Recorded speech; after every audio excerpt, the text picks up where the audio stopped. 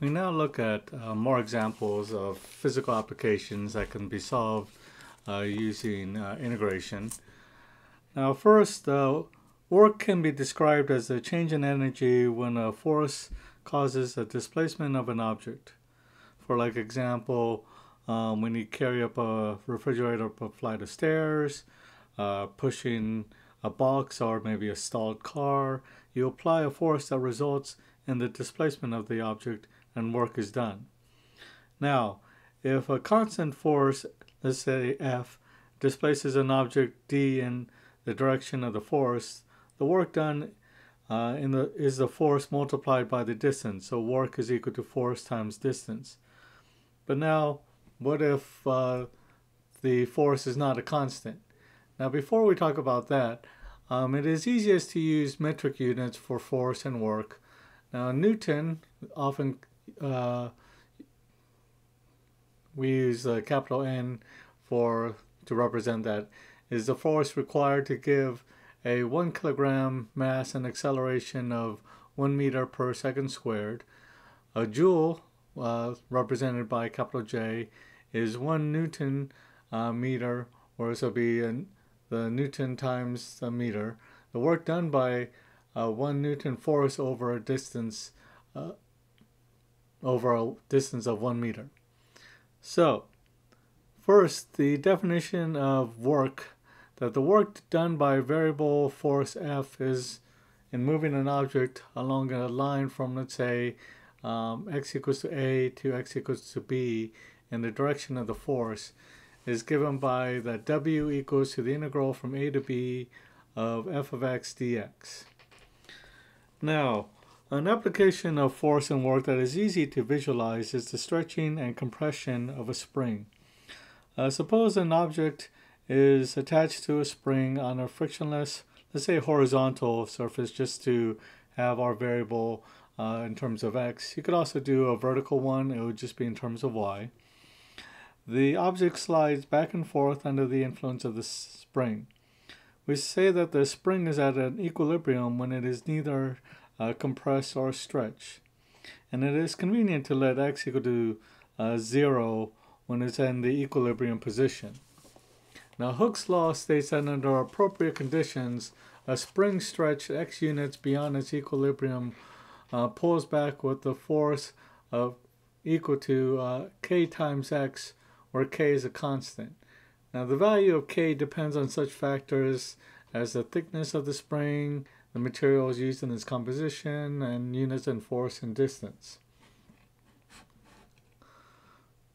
So let's look at an example with multiple parts.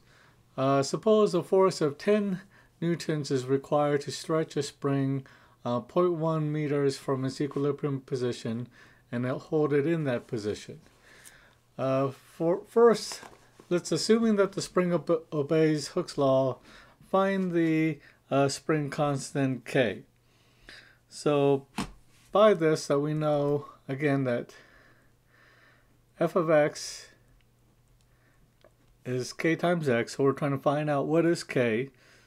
So in this case, we know that when x equals to 0.1, that the force for that is equal to 10 newtons. So we could say that 0.1 times k, not x, because we're trying to find out what k is equal to, like we were saying, 10 newtons. So k, divide both sides by 0.1, k would equal to 100. So for this spring, f of x equals to 100x. Now for part B, it says how much work is needed to compress the spring 0.5 meters from its equilibrium position. So we're trying to compress the spring. So in this case, the work is equal to, and again, it would be the integral from A to B, so we're going from the equilibrium position. Now since we're compressing the spring, it would be to negative 0.5 of our f of x, which was that 100x dx. So that would equal to Let's see, integrating this, so that'd be what, 50x squared evaluated from 0 to negative 0.5.